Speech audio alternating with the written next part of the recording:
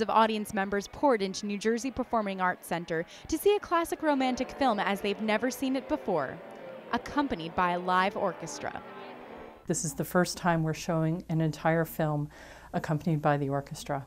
I think this is a great way to introduce new audiences to the sound, the thrilling sound of a live orchestra. Nationwide, symphonies are contending with declining attendance, and groups like New Jersey Symphony Orchestra are looking to diversify the kinds of performances they present. We try to be very engaging with our audiences. We talk about raising the invisible curtain so that we're more approachable. On our pop series next year, we're going to be doing Cirque de la Symphonie with acrobats performing in and around the orchestra.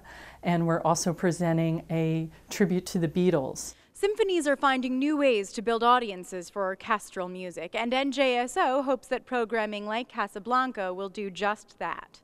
To study for this, I actually checked out Casablanca, and I went through with the music, and I was astonished that you actually can't hear a lot of the orchestration in the actual movie. So I think the audience will discover some new pieces of music in the movie.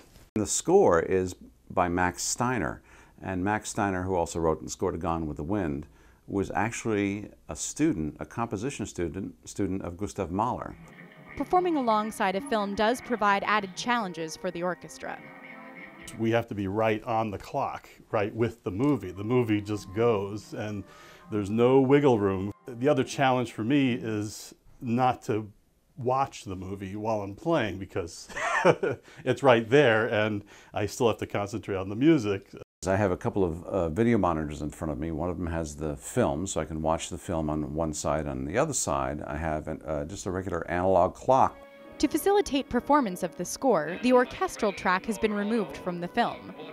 All the famous stuff is on there, and we will be playing with them on the screen. So it'll be kind of like a duet between orchestra and movie. But NJSO suggests the payoff has made it worthwhile.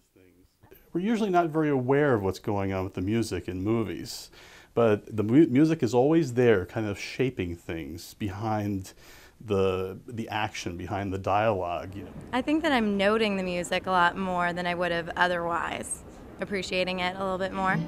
Louis, I think this is the beginning of a beautiful friendship.